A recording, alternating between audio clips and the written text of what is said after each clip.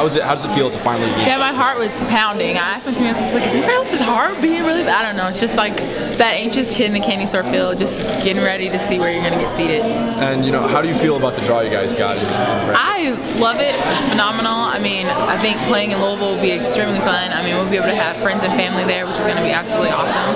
And I'm ready to start preparing for Liberty. Well, I think this year they made a big deal of the conference tournaments where they haven't maybe done so in the past, and we're excited about being a foursome. So that did us justice, our overall schedule, and then playing well at the end. So we appreciate that.